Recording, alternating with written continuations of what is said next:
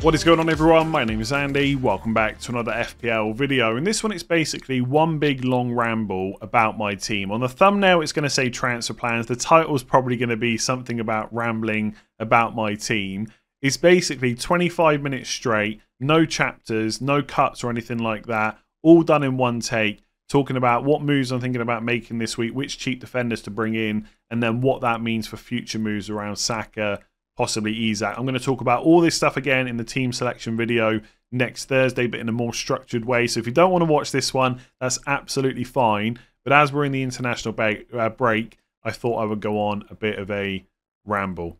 So if you enjoyed the video, make sure to give it a like. Hit that subscribe button if you haven't done so already. If you happen to be able to follow along on podcasts, rate 5 stars as well. Otherwise, let's get into it. And I did warn you, it's just a ramble for 25 minutes. So let's just start with a quick run through of how things are looking going into game week 12. So at the back, I've still got double Arsenal defence, Raya and Gabriel, who've been absolutely terrible for me since wildcard 6. No clean sheets, no attacking returns, and barely any save points for Raya as well.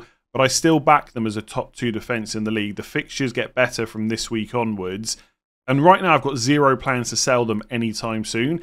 Even if we're sat here in 4 or 5 game weeks' time and they haven't got a clean sheet, I'll probably just keep hold of them because eventually those clean sheets are coming, and I don't really foresee any plans where I'm going to need the money by downgrading them to someone else. Something could happen over the next few weeks where I think, well, I've got to get rid of Gabriel to a 4.5 million defender to upgrade another player in my team, but I just don't see where that's going to happen. Even to the point where if I really wanted to bring Haaland back, I'm just going to have to start selling premium midfielders instead. And ultimately, over the next few weeks, issues are going to crop up, injuries, suspensions. There's going to be other players I need to target. Taking out or spending transfers on taking out Arsenal defenders is never going to be top of my priority list. So they're going to be there for quite a while. With Pinnock, he's rubbish, right? He scored 2 goals, to be fair, but from an FPL point of view, not great because Brentford haven't kept a clean sheet yet. But he's already in my team. There's other issues I need to deal with over the next game week or so. I'm probably going to have to play him in game weeks 12 and 13 against Everton away and Leicester at home. Now, if Brentford are ever going to get a clean sheet, those 2 fixtures might be it, right? Could they get 1 clean sheet over the next 2 game weeks? Possibly. I wouldn't bet too much of my own money on it, but I think I'm okay playing him for those games and just dealing with the other issues that have come up in my team. I think after game week 13, I just don't see any clean sheets for Brent. I mean, I'm sure they'll get some because that's just how football and FPL goes. But if we're looking at it and trying to predict it, I don't really see many clean sheets from game week 14 all the way down to 24, probably. Because any okay team like Southampton, they're playing away from home. Same with Palace in 23. Lots of the home games are against like Newcastle, Arsenal, City, Liverpool. They're Brighton away, Chelsea away. There ain't many clean sheets there. So as much as it's quite boring, I think over the next game week or 2, maybe even the next 3 game weeks, I'm probably going to have to make a couple of defender transfers just to set my team for the December period, and then hopefully then look to make more interesting attacking changes instead. I've also got Trent, who's injured. He's probably going to have to go. I'll talk about that in a minute. Then on the bench, it's Lewis, who could still be good value, right? I'm not completely discounting him as an FPL pick, but his minutes are going to be more limited with Walker around. The more defenders they get back fit, the worse Lewis's minutes are going to become. Because if Ake and Vardio are fit, then you could play Vardio left back, Ake left centre back, someone in right centre back like a Kanji or Stones. Then you could even play a Kanji right back. It doesn't even have to be Walker, but Walker's also there as well. So I think City have got some nice fixtures over December. But how many of them am I going to know that Lewis is definitely starting? So he's not someone I'm looking to get rid of this week, but I think he might have to go over the next couple. And Greaves from Ipswich has been downgraded from a red flag to a yellow flag. Just don't see many clean sheets for Ipswich. He's in there because he's cheap. I guess after Man United, Forest away, Palace at home, Bournemouth at home, Wolves away, if I got really stuck and had to play him, I might do that over taking a hit for a defender. But I wouldn't want to play him in many of those games. Maybe Palace at home if Eze's still not fit by then. But you've still got the likes of Mateta to contend with. So Greaves is not really going to help me out that much either. The good news is I think my attack looks fairly strong for the next game week or 2. So I'm not in a... Like, Saka is someone I've got to consider. I like Isak as well. But if I can't get to them, it's probably not the end of the world. So the midfield is Palmer, Fernandes, Mbeumo, Salah, Rodgers. They've all got good fixtures this week. And then up front, it's Raul Jimenez against Wolves at home and Strand Larsen against Fulham away. I've even got Solanke on the bench against City away. Now, at the moment, playing City, it might not be the worst time to do that. I think if any attack in the league is going to give them problems, it's the likes of Spurs and Liverpool. So I might even play Solanke over Strand Larsen. Either way, whatever decision I make, the attack is fine. So it's defender transfers this week. And I put together these notes, this very well-produced transfer plan video notes. The big questions for me, sell Trent, if so, for who? I mean, I am going to sell Trent this week, almost certainly. And then get Saka eventually, if so, for who? They're the big questions. Now, with Trent, the news is quite positive that he could be back soon. But I think he's going to miss Southampton away, like I said yesterday. Then you've got City at home, Newcastle away. It just doesn't feel right to hold a £7 million defender when that money could be used in other ways. So I think I'm going to sell him. In terms of the shortlist of defenders that I come up with, I might go to another Liverpool defender. My main problem is I'm going to have to play Pinnock already. Whichever defender I bring in for Trent, I've probably got to play the next 2 game weeks because Lewis has Spurs at home, Liverpool away. I just don't see a clean sheet there. And obviously Greaves, like I said, it's Man United at home, Forest away. It's not great. So whichever defender I bring in for Trent probably has to stay, or sorry, has to be played for the next 2 weeks minimum. And obviously if I bring in a Liverpool defender, I'm getting them for City at home in 13. Maybe with the fixtures they've got to come after that, I should just accept that. But it doesn't feel great to use a transfer knowing that you're going to have to play them against Man City because despite how they're playing at the moment, they will continue to score plenty of goals. So I'm in 2 minds. But I was prepared to hold Trent the whole way through because I think long-term Liverpool's fixtures are really good. I don't know if I'm prepared to spend just 0.7 million less getting Van Dijk when I know Trent's not that much more. And I appreciate that Van Dijk's absolutely nailed. Trent's injured. I can't go and I can't keep him at the moment. But I don't know. It doesn't feel right to spend 6.3 on Van Dijk for this run. I don't know. I look at 15, 16 onwards. I think there's plenty of clean sheets coming for Liverpool. I just don't think I can spend that much money. So I might go to Konate. I'm struggling with him a little bit. Like, I know he's first choice, and I'm not arguing that whatsoever. It's very clear to everybody that he's the first choice centre-back alongside Van Dijk, and he has proven his fitness quite a bit this year by playing Premier League, then Champions League, then Premier League, etc. So he is going to continue to get good minutes if he can stay fit. And that's the thing I can't quite get behind is, do I trust his injuries now moving forward? Because if he stays fit for this run, I think he's an absolute bargain. Even though he hasn't got a huge amount of goal threat, they will get plenty of clean sheets along this run. I've just got in my mind, if I spend 5.3 on Konate, I could just go down to a 4.5 and free up another 0.8 million and just go all in on my attack instead. So I will consider Liverpool players and I won't completely rule them out, but I don't see me going there. With Man United defenders, I probably am just going to rule them out. We're not quite sure how Amorim's going to set up, who he's going to prefer. And I think because Man United defenders are around 5 million or less, you could just put them in for Ipswich, Everton, you know, bench for Arsenal, play against Forest, bench against City, play against Bournemouth, etc. But I don't know if I want to take that risk when I don't quite know what Man United will look like moving forward. So I'm probably just going to go without Man United defenders. On the rest of the list, I've basically got Aston Villa, Brighton, Chelsea, Newcastle, or Ait Nouri from Wolves. Part of me thinks just get Ait Nouri. Like, it's Fulham away this week and I have got Jimenez. But he's playable in any fixture because of how attacking he is. And even though he's 4.7, I kind of still just want to get him in. But I know part of my thinking of getting him in is really for these Ipswich and Leicester fixtures, which aren't until 16 or 17. Then after that, again, I just think they go back to not getting many clean sheets and it's going to be more difficult to get attacking returns as well. It doesn't feel nice to spend 4.7 when everyone else has spent 4.4 or 4.5 and they had him for that Southampton game, which is the best fixture until game week 16. So I don't know. There's part of me that thinks I'll sit here after Christmas saying, why did I not just bring in Ait Nouri? Of course he was going to go and get 4 goals in 6 game weeks. But there's part of me that just thinks he's not going to get any clean sheets along the way. So I'm not sure about him. I think with Aston Villa, I quite like their options. I don't think I can go for Luca Dean no matter how many starts he gets, because you know at some point Matsson's going to play instead. We've been here before with Luca Dean. He is a frustrating player to own. And also, because of the state of my defence, so Pinnock I don't ever really want to play unless I absolutely have to. Lewis, I'm not sure about his minutes. Trent's obviously injured.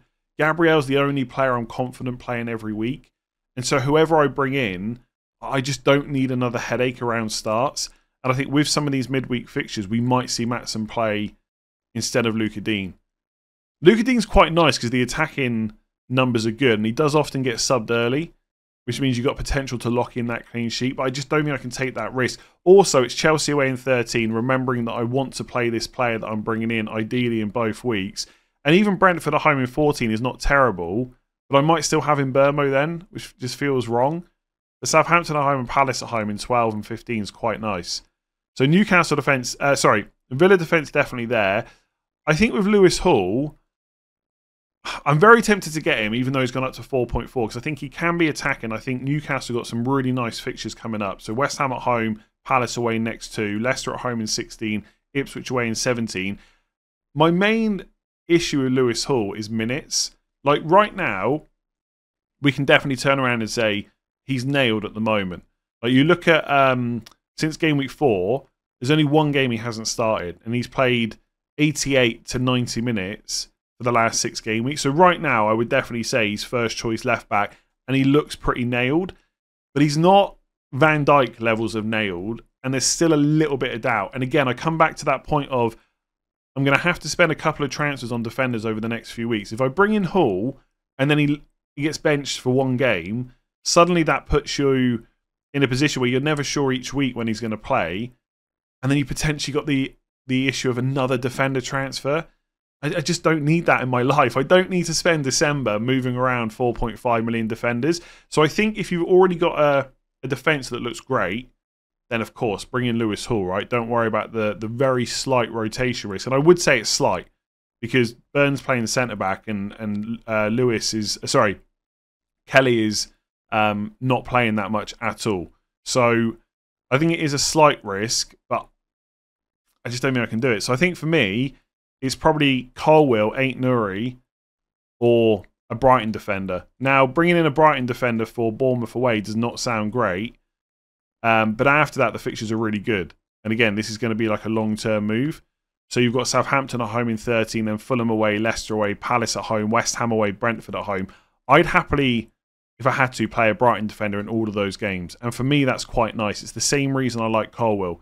You can basically just put him in and play him nearly every game over December. Am I expecting massive returns from these 4.5 million defenders? No. I'm not getting massive returns from any of the more expensive ones either. Van Heck's fit at the moment. Dunk's a bit cheaper. If Dunk's fully fit for 12, I might consider him. But I think right now the smart play would be to get Van Heck. So him or Colwill is probably where I'm going to go. And once I do that for Trent out, that then gives me... Let me just find Van Heck here. That then gives me 4.2 million to spend. Now, this is where the next decision comes in. That is a lot of money to have sitting in your bank that's not doing anything for you. It doesn't always work out to be the case, but generally, the more expensive a player is, the more points they're going to return. So to have 4.2 in the bank, I don't like. Now, there's a few things I could do with it straight away. Like I could take a hit and bring Saka in. I'd have to sell Fernandes before Ipswich away or Mbeumo before Everton away. Also remembering that Mbeumo has Leicester at home in 13.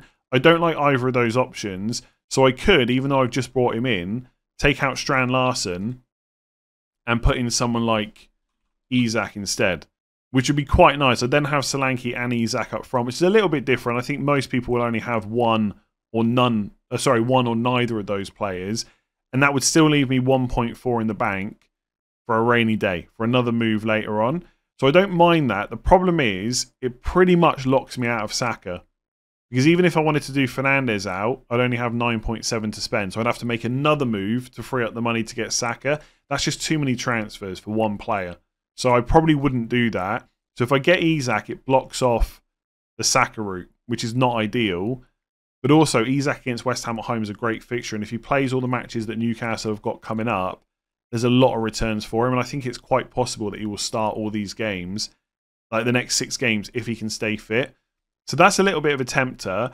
Otherwise, I just keep the money in the bank for 1 week and then look to kind of, use it in game week 13. I think basically I don't want to have that much money in the bank for like 2 or 3 game weeks. It's just too long without it being spent. So the other option could be, and I haven't taken a hit all season, but Trent to Van Heck in game week 12, and then in 13 take a hit for Solanke out to João Pedro. So just put him in here.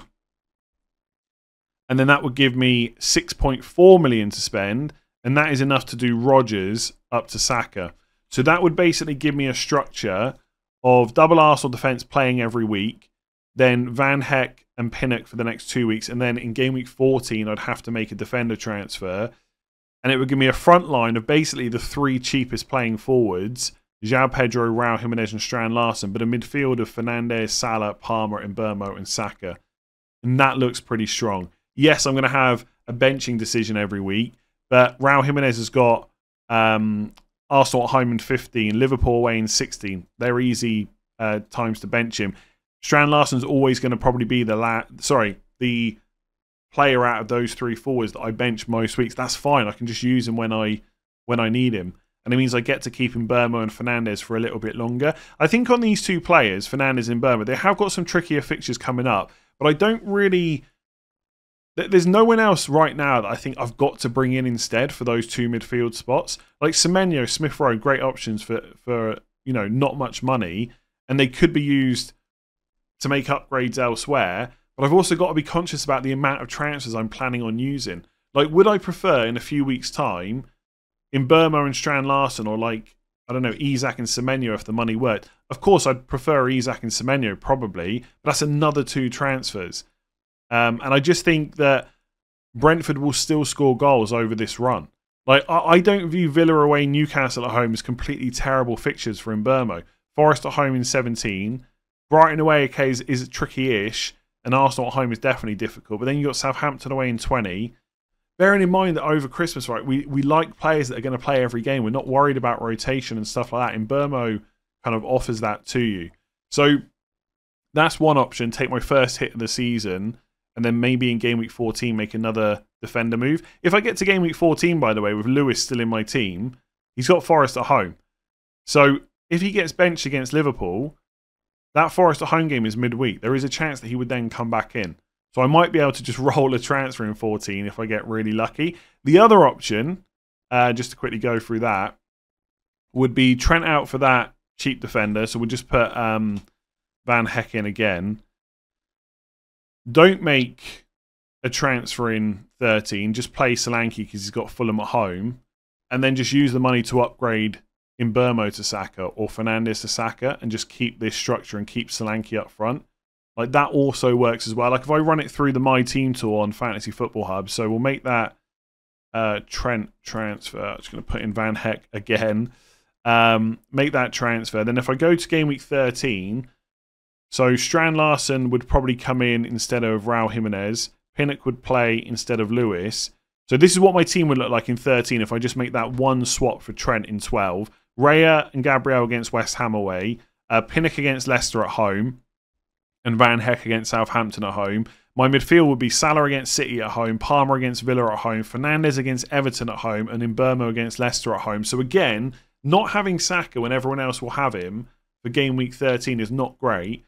But he's got West Ham away versus Fernandes and Mbeumo with Everton at home and Leicester at home. I think that's fine. There's no pressure for me to get Saka that week, apart from the fact his price might go up. And I've just realised I would play Raul Jimenez instead of Rodgers because Rodgers has got Chelsea away. So my front line would be Jimenez against Spurs away, Strand Larsen against Bournemouth at home, and Solanke against Fulham at home. It's going to be difficult to get to that week and take a hit. I've got to be honest. Like, taking Solanke out for a -4 before Fulham at home doesn't sit right. So I could even just roll the transfer for 2 weeks and have 4.2 million in the bank and then decide what to do with 14 onwards. Like, I might get to that point and decide that, okay, Mbeumo's not going to be that great over this run. That's when I get Saka in and I just keep Fernandes even though he's got Arsenal away, which is not great. But I do think it'll be a nice option over the long term. So again, the team would look pretty good for game week 14. But it's not allowing me to make a defender transfer. That's the only thing. But then if Lewis plays, he's probably fine. So that's kind of, I said this video would be a bit of a ramble. That's kind of my thoughts for game week 12. I've got to get rid of Trent. I think he's going, right? There's no debate around that. I think the flexibility of having 4 million in the bank is nice. It's just about which cheap defender I go for. I think it's going to be Colwill or Van Heck right now. Maybe Ain't Nuri. And then it's about whether I get Saka in, or do I just go for Isak this week and spend that Trent money? And if I don't get Isak, how quickly do I get Saka afterwards? I'm very tempted by that structure with João Pedro up front, because I think if he keeps getting minutes, which I think he will, he's such a good value pick, and it lets you get Saka in place of Rodgers. Like, that just looks so strong going over Christmas, but it does put you 3 transfers away from Haaland. Like, even if Palmer was to get injured, I need to sell him, one of my forwards, and another player to fund the move. And I just don't want. I don't know if I want to leave myself in that position, but I don't know when I'm really planning on getting Haaland back. I honestly, I'm not sure if I'm going to get Haaland back at all. Now, let me just clarify that things can change, okay? If premium midfielders start doing really badly or they get injured, then of course I'm willing to shift the funds around and get him back. But it is a few transfers, and obviously it would involve redistributing the money again. And I think for City, their best run coming up is probably 18 to 22. In that run, they've got Everton at home, Leicester away, West Ham at home, Brentford away, and Ipswich away. You could captain Haaland in every single one of those game weeks. But straight away afterwards, it's Chelsea at home, Arsenal away, Newcastle at home, Liverpool at home, Spurs away. That's going to be more difficult. So I'm looking at this run now thinking between 12 and 17, I'm fine with going against him. There's going to be weeks where he gets a brace or a hat-trick and my premium midfielder's blank. But I'm hopeful that between 12 and 17, the money I've got spent in other positions will be stronger than just having Haaland. So I'm not worried about that. And people keep saying to me, what are you going to do when Haaland gets a brace or a hat-trick? Well, I'm simply just going to not bring him in. Right? I'm not stupid. I know that he can do that. I'm just willing to take that bet that overall it's better to not have him. 18 to 22 is a lot more difficult. But once you're through that, you're kind of looking good again. And if we go to those fixtures, I've said this before, in game week 18 when Haaland's got Everton at home, which by the way is the early kickoff on Boxing Day. People hate early kickoffs apparently. Salah's got Leicester at home. In game week 19 when, again, it's the first kickoff on the Sunday, but that's 2:30. Anyway, when Haaland's got Leicester away in 19, Palmer's got Ipswich away, so that's fine. I think 20 to 22 gets a bit trickier. So when Haaland's got West Ham at home, which right now looks like a great fixture, might not be by January, but we'll have to wait and see. Salah's against Liverpool. Salah's against Man United, although he always does well against Man United. Palmer's away to Palace, and if I've got Saka at that point, he's away to Brighton. So it's not completely awful to have to captain one of those players, but I think it's pretty clear in 20 that Haaland's better. I think in 18 and 19 it's a bit closer. In 21, Haaland's got Brentford away. Palmer's at home to Bournemouth, that's probably fine. Arsenal are against Spurs, and Salah's got Forest away. So Palmer's quite competitive in 21. And then 22, when Haaland's got Ipswich away, Salah's away to Brentford. Palmer is home to Wolves, which probably is not that bad. And then Saka's at home to Villa. So that week, again, I would say that Haaland's probably the standout. So 22 and 20 could be really painful without Haaland. But once you get to 23 and Haaland's fixtures get a bit tougher again, like Salah's got Ipswich at home. So it's very easy to say right now, I'm just not going to get Haaland before game week 18. And then game week 18, I'm just going to go without him and risk it. I might not want to do that by the time it comes. But I also think there's absolutely I think it's absolutely reasonable to just not get him and just keep the same structure I've got right now, as long as those premium midfielders stay fit. And if they don't, then we have another conversation about it. Yeah, I don't know. I think sometimes people just act as though when you plan to not get Haaland, it means you can never get him back. But of course you can. You can just change your mind, right? You're allowed to do that in FPL. But I think it is possible we can get through this Christmas period without him. And then once we come through the other side, January onwards, it might not look so bad again. But then, who knows? The mystery chip might come out, and that might mean that I really want Haaland. he might be in incredible form and Liverpool might have a bunch of injuries. You just don't know. But I think the idea of worrying about it now, it's just no point. If he scores a hat-trick against Spurs, in game week 13, I'll just make my Saka move and my defender transfer, and I'll just go without him again, because I think captaincy from the other midfielders will just stand up to him. Anyway, I think that's it for this well-produced transfer plans video. I haven't really got anything else to say, I don't think. I think that's basically it for me. Sell Trent. Do I get Saka? I think I really want... I mean, it's worth saying that Saka's not even necessarily fit and available. Like, if we find out that he's out for 12 and then maybe a doubt for 13, well, all of a sudden, game week 14 is a midweek fixture. So, I mean, he'd probably be back by then. He'd probably be back by 12. If he was a doubt for 13, I think I would just take the hit and get Isak and just go without Saka for a little while. Because the thing for me with Saka, just to quickly finish here, there's no weeks where I think he's an amazing captain. Even 18, right? Ipswich at home is great. That's the week that Salah's got Leicester at home. So there's no fixtures here where I feel like I would captain him ahead of Salah or Palmer. So that's why I keep saying there's no pressure to get Saka. He's a great option, right? Brilliant option. Don't get me wrong. If you've already got him, you're in a great place. But I don't feel a massive, like, I don't know. It doesn't feel to me like he's essential to buy, I guess. Anyway, I'm going to leave it there. I've clicked the wrong button there. That's the type of morning it is. I'm basically going to do Trent to a cheap defender this week and have 4 million in the bank and probably not get Isak. But who knows? That money might be useful in a few weeks. If you've enjoyed that video and somehow watched the whole thing, even though I've done it in one take without hardly any notes and thought about what I'm going to say, make sure to give it a like, hit that subscribe button. If you've happened to follow along on podcasts, rate 5 stars as well. If you want to check out the My Team tool on Fantasy Football Hub and all the other tools they've got, there is a link in the description below. 30% off at the moment and a 7-day free trial. I will be back probably Tuesday now, next week. I don't know if there'll be anything in between, but who knows? I might think of something else to ramble on about before then and just do that as well. Enjoy the rest of the international break. Enjoy England winning on Thursday, and I'll catch you again soon.